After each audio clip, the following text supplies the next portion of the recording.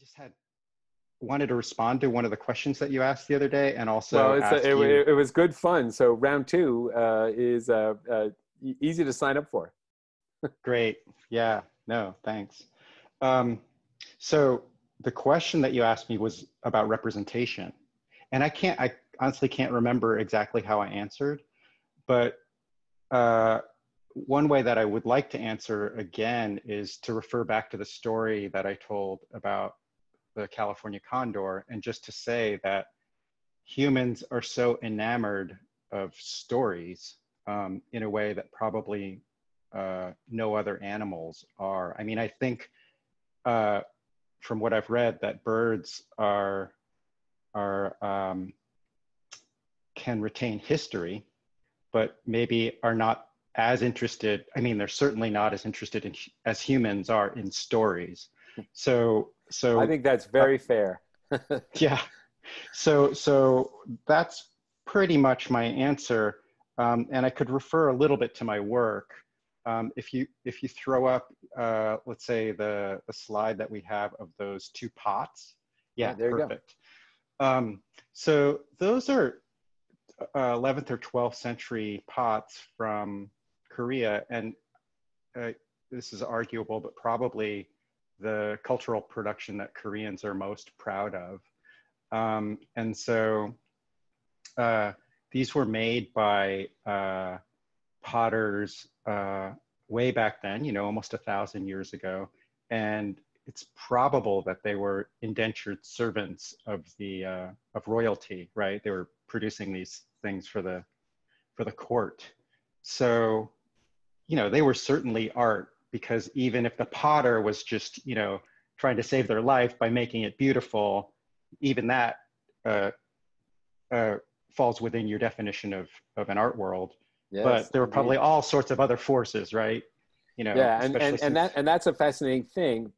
I think the co-evolutionary framework really identifies what influences can occur that on either the production or evaluation from outside of the sensory, that is cultural, that are structured, that's societal, and so yeah, I think it provides a way of identifying those features. Yeah, exactly. For instance, there could be another kind of art world. Let's fast forward like hundreds of years into the future from that point, you know, just a little while ago, when you take, you know, let's say these pots have been largely forgotten about, and then someone starts to look at them and develops a connoisseurship, and that's a whole different, it's like another art world, right? Well, I was talking a little bit about the ontology of art worlds, but the canon is another kind of a mode of existence, right? We cannot, regardless of how we might want to, really compose classical music in the original meaning of that word in the 19th century. We could kind of pretend, right? But then are these works, or we can't write an Elizabethan play, right? Those art worlds have essentially been so transformed, but we still have a relation to those art objects, those entities, and this kind of parallel canon to our current living, active art worlds of producers and consumers. And it's a fascinating set of relations. Right. So the art world could evolve continuously, or there could be a rupture and it could start over again. Or a speciation event, a divergence, right? Because we can think that Dada painting, you know, went both into different kinds of either, you know, abstract or other kinds of expressionism, and itself ceased to be the same, right? Though nobody stopped collecting it or stopped thinking about it. They moved on, but in a diversifying way, right? Yeah, so let's think about it this way. It's so funny how you try to keep bringing it into art, and I keep trying to bring it back into birds. Well, so these pots, apparently, I who knows if this is true, because it's so long ago, but they say that the potter was aiming for a certain kingfisher blue, like the tail feathers of a kingfisher. right? And so I described this color to you, and then, you know, I had gone to the San Diego Zoo to find that species of bird, and I didn't find it close at all, right? Yeah, You no. know, first of all, there's a variety of these gray greens of these pots, but they weren't even anywhere near the Yeah, color of yeah, this very yeah. So brilliant kind of turquoise. And so you posited that it's possible that even in that short period of time of 800 or 900 years, that the color might have changed of the birds, right? no, I would say that the color might have changed of the pots. No, I don't. I don't think so. Oh, I okay, don't think so. so if that's the So there must case, be some other there's no answer. conflict. The only conflict is with the story. The story is either bull, Yeah, I think, or a romantic way to think about this lovely color, which is lovely in its own right, regardless of whether yeah. it's mimetic. Oh yeah, And totally. but I think you're quite right. It doesn't have much to do with even the whole family of possible colors that you see in Asian kingfishers. I think there are a few New World tanagers, South American tanagers, Uh-huh. that get into this neighborhood Uh-huh. um, of you know, a kind of muted turquoise, but with this kind of, you know, celadon. I don't know what the right, you know, Yeah, description yeah, is. that's how they refer to it. Yeah, but there are some tanagers that are in this neighborhood, but of course they would not have seen them 1,000 years ago in Korea, not even in a museum. Yeah, I mean, Celadon itself is a French name, apparently. I haven't read the the piece of writing, but I think it's probably a novel of a character whose robe is of a certain color. Yeah. So I have no idea if the author depicted color at all. But so just to say that humans are so, you know, they always have to have a story. Yeah, yeah, Um, yeah, so yeah. if you can go to the slide of mimetic painting that I made in response to these colors, if you have it, do you have it? Yeah. So those two outside, that's like a 9 foot by 18 foot painting. And this is your Um, painting. my painting in Oh, three pieces. The middle panel is of a different era of Korean pottery, but the two outside flanking panels are of that celadon color, which, mm-hmm. and so I entitled this work Flight of the Kingfisher, which, you know, may turn out to be a kind of misnomer, but an interesting story Well, anyway. culture on culture on culture. Exactly. Yeah, beautiful. So I want to ask this question that is kind of a complicated question. So maybe it's best that I forgot about it during our talk the other day, because it might have just bogged us down a little bit. And since we're just talking between ourselves now, it's okay to be bogged down. Yeah. So let's go back to, I only know this having read your book, The Evolution of Beauty, which just totally, it really, it was a huge thing for me to read because it really influenced my my teaching, actually. But so it's from that writing that I learned that Darwin's the book of Darwin's Origin of the Species that we all know is only part of the story, and that you in that book basically emphasize this other book that he wrote subsequently, right? Mm-hmm. The Descent And of Man.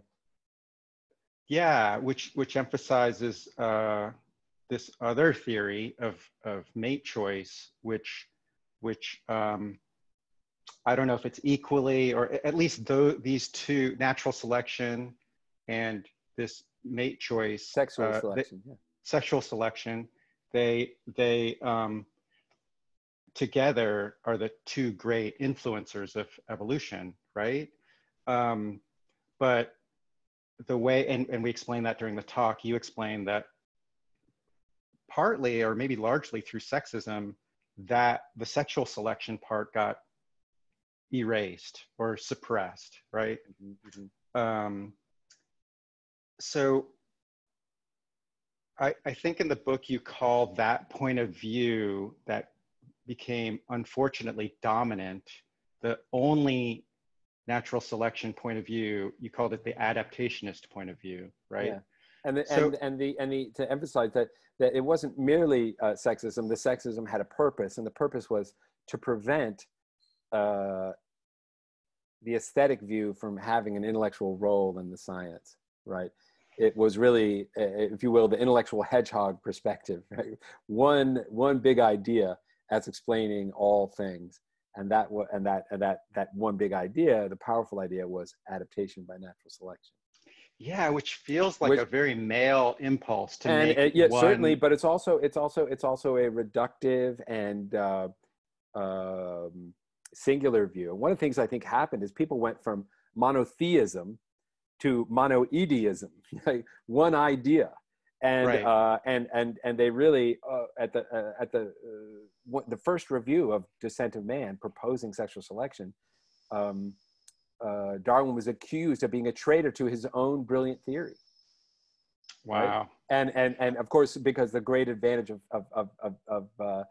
of sexual selection, or sorry, the great advantage of natural selection was that it had the power to explain everything, right? And so they wanted to preserve that Right. intellectual power by arguing for basically a simpler universe than Darwin was capable of dealing with and conceiving. Right. So here's my question. It's kind of a Yeah. simple question. I hope I can articulate it. If given your views, if the adaptationists were actually correct, then how would our world look?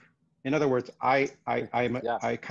infer that the the genders of birds, which are usually very different looking, would be more similar. You know, you give the example in your book that the Darwin's famous finches' beaks are very utilitarian, and there's mostly natural selection at play there. So some of them have bigger beaks to bite, you know, to crack bigger seeds, and some have more subtle beaks to get into other kinds of food. But if there were no sexual selection and only natural selection, then you wouldn't have like a lot of this kind of ornamentation. Right, Is and that correct? I think you're exactly right.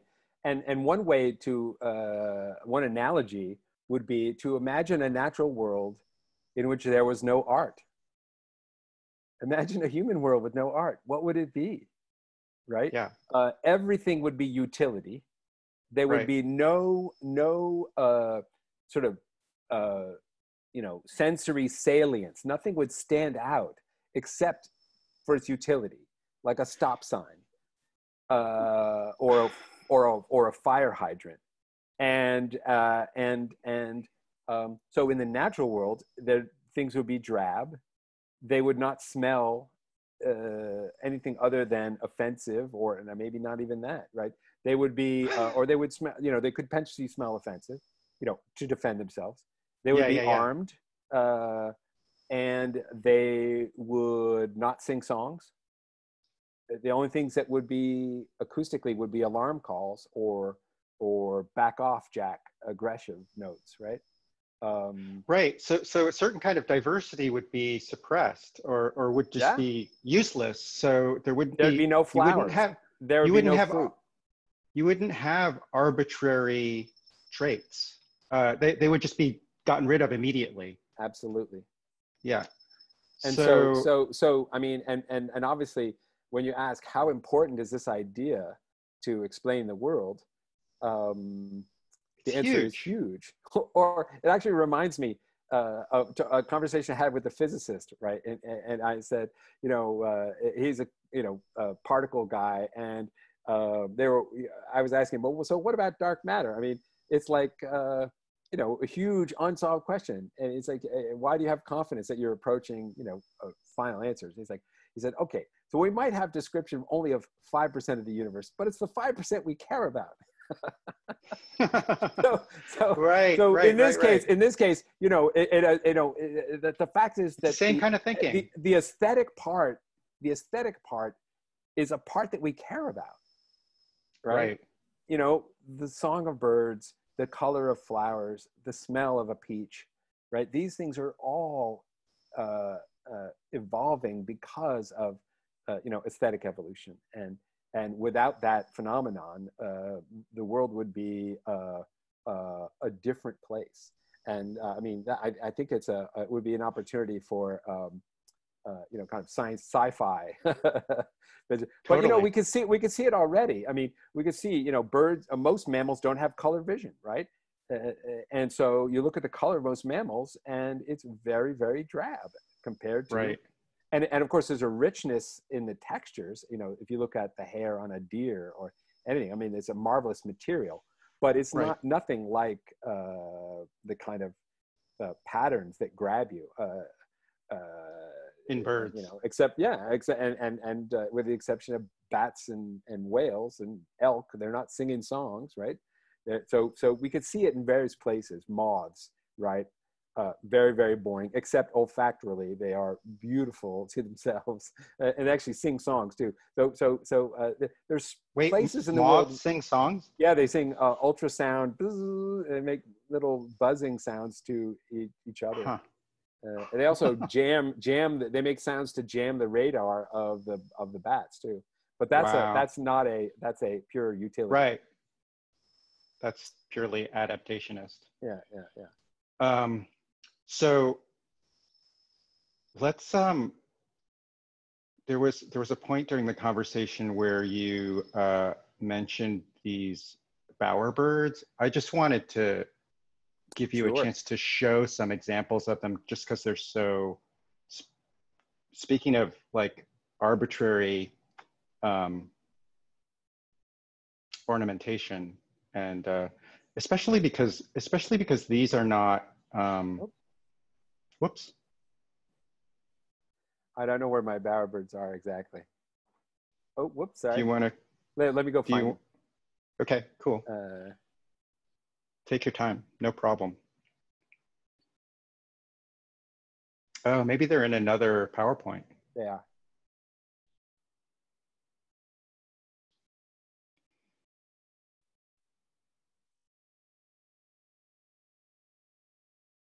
Here we go.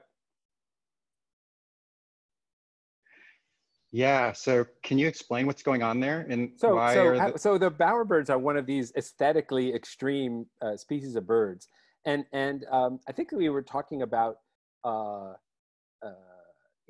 aesthetic lives of animals, and I was giving them as an example of maybe the most aesthetically elaborate group of organisms on the planet, right? I mean, and so they're like a lot of these extremely beautiful birds.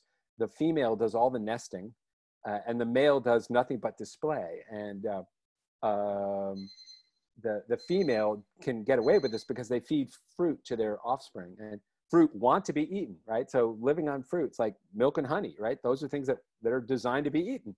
And so, that means that they can raise the kids on their own, but they have, in exchange for doing all the work, the females have the opportunity to choose whatever male they prefer. And so as a result of that, they have had the evolution of elaborate courtship display. And part of the displays of the bowerbird includes the bower itself. And this is a picture of a satin bowerbird with his bower. Now the bower is this stick construction in the back. This is called an avenue bower because it has a passageway with two walls on either side. And then so why are there walls? Well, that's just this is architecture. That one answer is to say why not, but also that it's what has evolved in this particular bird. So they also ornament the ground in front of the bower with ornament, and you see and these things depend on the species. Different species, and even in some species, different populations collect different sorts of ornaments. And in the case of the satin bowerbird, it's all about blue. And you can see that this has a natural blue object, that blue feather, which comes from a parrot. Oh, by the way, bowerbirds live in Australia and New Guinea. So this is from Eastern Australia. And you can see he has a blue feather from a parrot. But he also has blue, soda bottles and blue straws. So the Australians can't help themselves but give blue stuff to the bowerbirds. and the trashy objects remain forever and get stolen between the bowerbirds because they're so beautifully blue. But they like hilarious. This one little shade of blue. Yeah, and so it's not a coincidence that there seems to be that shade of blue on the bowerbird's body as well. Well, the sheen on the bird's body, the kind of glossy in its deep satin color, is actually vividly ultraviolet. So the bird is as brilliant as the feather in the UV, but that is not sensitive to us. So we can't see that. We can't see it. I mean, we get a little hint of it. Is that what you're saying? Yes, exactly. We get the gloss off the surface of the feather, but we're not actually which is whitish to our vision, but it's actually brilliantly ultraviolet to the bird. Got it. And then it has that violet iris. Color, which is just crazy, exquisite. And we don't actually know the chemistry or the physics of that color quite yet. But so what I was trying to get you to talk about was, so the female, this is the male doing the kind of curating here, and the female doesn't participate in that part of it at all, right? No. Well, this is in this art world, if you will. The males are creating these ornamental features because the females prefer them, and the females visit the different bowers and then choose among the available males. And so in the next species here, we see how the avenue works. Now that's actually a male, but that's where the female sits when the male is displaying, and the male will come out front while the female's inside the avenue and do his displays with his ornaments. So the bower is not a nest. It's if you will, a seduction theater with one seat, and that one seat is for the visiting females. The males build their bowers. It takes them 4 or 5 years to get old enough to make one, and they build them and they curate them for more than a decade. And they evolve both biologically. So males make them because females prefer them. Females select on the bowers they prefer, and then there's a radiation an aesthetic radiation in the architecture of the bowers. So is there an adaptationist reason for the architecture of that tunnel bower? There are a set of hypotheses. So for example, this guy likes blue, and the adaptationist idea might be that blue is rare in the environment. So by showing blue, you can show how good you are compared to other males, that you're cognitive, you have a better brain because you can find more blue stuff, right? But people have studied different species and found that the objects that people prefer, or that the species prefer, are not necessarily rare in their environment. Or two species that live in the same environment are collecting different things, and so therefore, if it was just showing the rare thing, they'd be competing for the same objects, right? So also I can tell you right now, those blue bottle caps are a really nice blue, but they're not very rare. Not anymore. Not anymore. That's true. But this is a kind of interesting thing. This guy, this species, the great bowerbird, lives in dry Western Australia. And they collect white things, bone or bleached sticks, and clearly in this very dry habitat, that's not particularly rare. But this individual lives about a kilometer or two from the Indian Ocean, and on the Indian Ocean is a cliff, and in that cliff is a stratum, and in that stratum are fossil clamshells. So this bower is ornamented with a pile of fossil clamshells, which is extraordinary because this guy, when he sings his song to attract a female from the top of the tree, as they do in the mornings, they'll sing. He's actually singing, and he's saying, "Do you want to come over and see my fossil collection?" Right? Which is literally what he is collecting here. So the ornaments are deeply elaborated. there is this element of evolution, the preference for white, but then it's deployed in a particular environment to this other kind of component, which is deeply environmental. What kind of white things are available in your world? Well, I mean, the criteria must be more than just color, especially in this case, because if they're going to that one stratum for the most part, they're going to find a very similar coloration there. Sure, they're So all it's bleached got to be white. They're all bleached shade, white. They're all right? bleached white, and so it's a, you know, in the middle of Australia, they're going to be going with a little bone, because that is the whitest sort of physical sculptural kind of object. Okay, I So see. I think what they have is a fixation on white, and then on sort of form. It's a So you white don't think, form, and so in other places without shells, they go for something totally other. Yet there are species in New Guinea that do nothing but snail shells. It's just a pile of snail shells, right? Brown. They happen to be brown helical, you know, shells, right? So they can collect all different kinds of things. And the architecture can also differ. This is a what we call a maypole bower. It has that kind of Charlie Brown Christmas tree looking structure in the middle, and then this runway around the outside. And the male sits in that runway and decorates the bower with all sorts of different objects. In this case, you can see this guy, he has bluish pebbles, and then these vividly blue fruit, these tiny little berries that he's using to ornament his and bower. again, I can't believe it's an accident that kind of blue and then the orangish yellow of its feathers coloration are totally accidental. That Well, but interestingly, some of the things that you can look around here and you'll see little black fungi. Those are just like little weird fungus. And this guy is using orange flowerets. And then in some of them, on the little ends of the twigs, they hang caterpillar frass, which is like kind of, it's caterpillar poop, but mixed with kind of, what would you call it? It's kind of silk. It's got little silken threads, which are mixed with the poop. And so, you know, yeah, the blue. Wait, the bird mixes those two things together? No, the caterpillar's making it that way, and then they take them. So it's kind of like literally like Christmas tree ornaments, except the ornaments are caterpillar poop.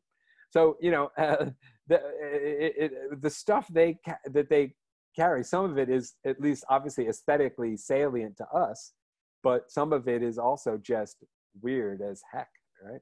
So when I was asking you about the adaptationist interpretation of the architecture, I wasn't actually exactly throwing it back to the previous question.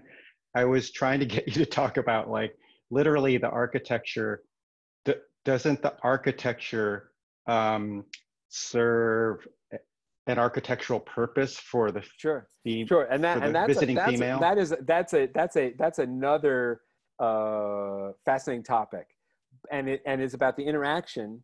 You know, we talked about you know, the effect of indentured, you know, slavery on the potter 1,000 years ago, right?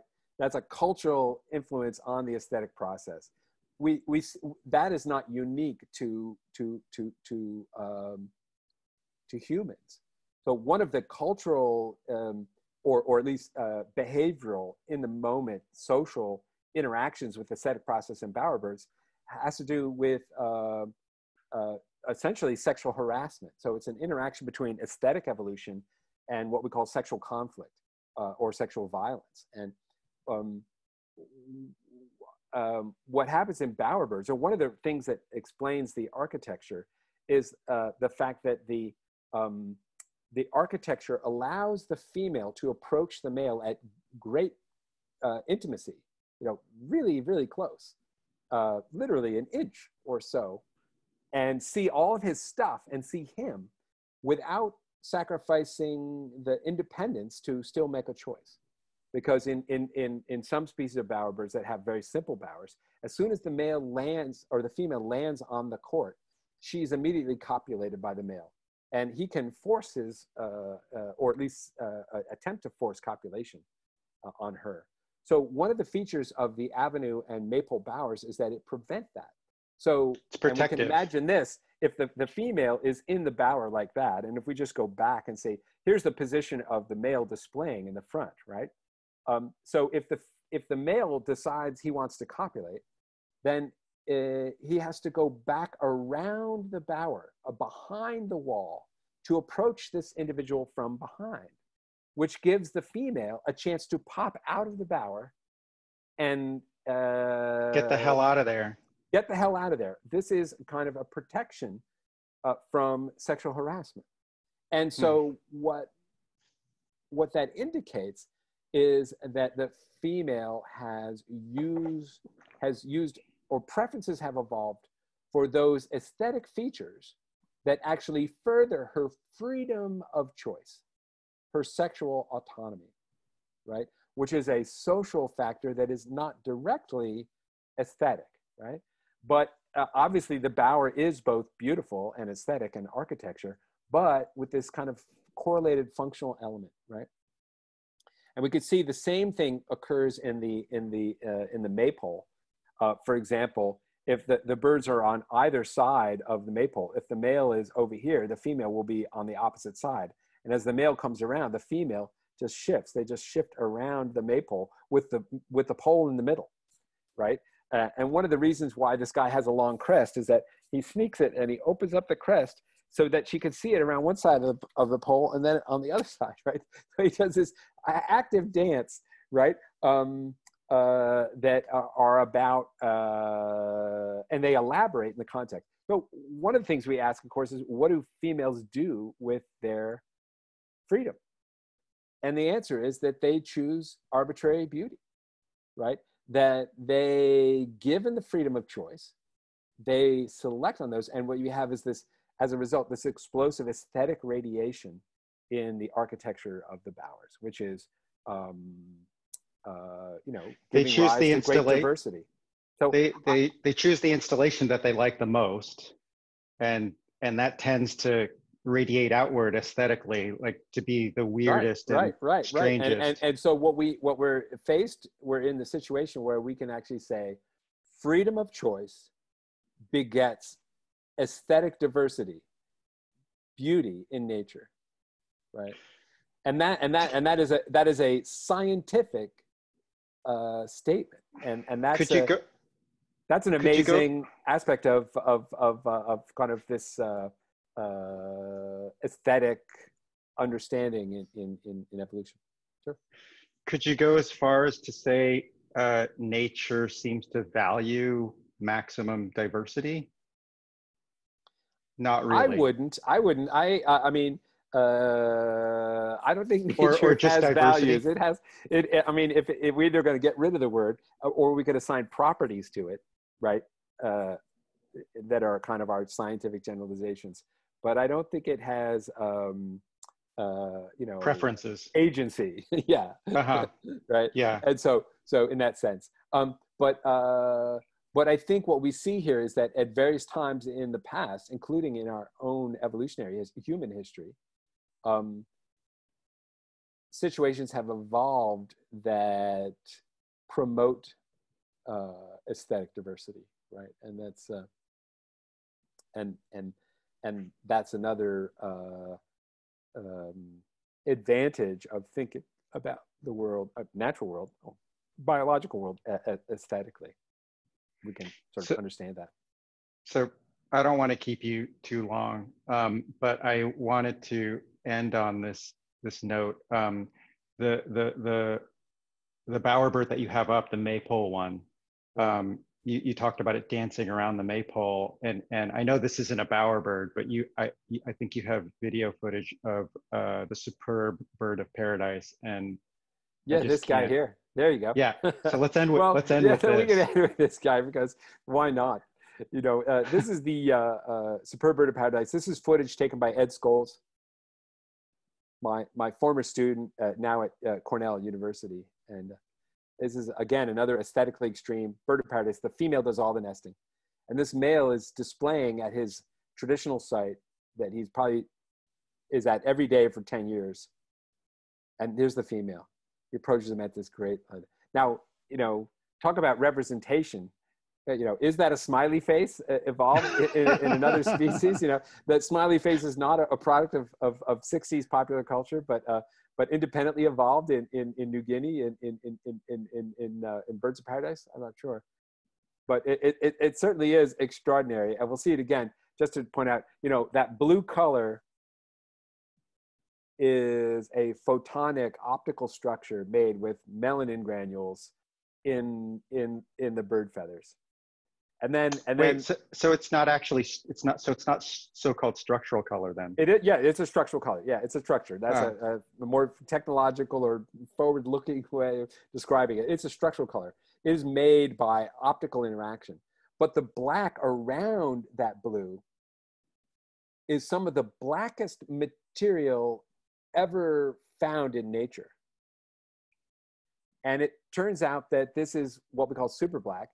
And it has microscale cavities where the light goes in and bounces back and forth and can never exit. So this is almost as dark as Vanta black, which is the blackest human technology. And so one of the questions is, why be super black? Well, let's show it one more time. So the reason is that we are constantly estimating. To have color vision in a variable environment, you have to control or white balance your color perceptions for the ambient light, right? So right now, viewers could see me and say, well, there's kind of a yellowish light in the room and there's kind of a whitish light coming in from the window, right? To tell what color is that shirt. But here, the bird is around the brilliant color. It's eliminating all the specular reflectance, all the little white highlights that give you information about the color of the light. So basically what happens is that you're jamming, you're messing up the color correction facility, which makes the color pop out like psychedelically or look like it's creating its own light, glowing. Right. Also, it has the practical effect of saying you can show up at my log anytime you want, except for the middle of the night, and you're going to get the same great show. You're going to get this amazing blue. It's controlled for the environment, but I think what it really does is just below the color perception. There is nothing in the world of that bird anywhere near as brilliant as that perception. That moment is orders of magnitude away from any other part of the bird's life, right? And so why not, right? And so what we've shown is that super black has evolved in at least 15, 16 different families of birds all over the place. So why be super black? The answer is velvet Elvis, right? You know, or Goya. There are higher examples than Elvis, but of where putting a brilliant color on a matte black surround makes that color pop because it disturbs with your local ability to control for the ambient light, right? And I think that Joseph Albers, Mondrian, and again Goya, there's a whole history of adjacency. Your work looking at adjacency and its effect on our perceptions. And what's fascinating is to find out that not only do birds have these things, that they excel to the point that they've evolved some of the essentially the blackest materials in nature in order to create that perception. And I think there's no other way to interpret that except as an achievement in aesthetic biology, right? Of the highest order, right? It took us centuries until the 20th and 21st century to create material that's as black as that feathers anywhere in the world. Yeah, amazing. Thanks, Rick. Well, thank you. It's been fun to dive back in, and maybe we should do part 3. Rick asks Byron questions about his art. let's do part 3 with pizza and beer in a real meeting at bar with a real Peabody audience. Well, totally. I look forward to that. Yeah, me too. Have a great weekend. And you stay safe. Be well. You too. Bye. Take care. Bye-bye.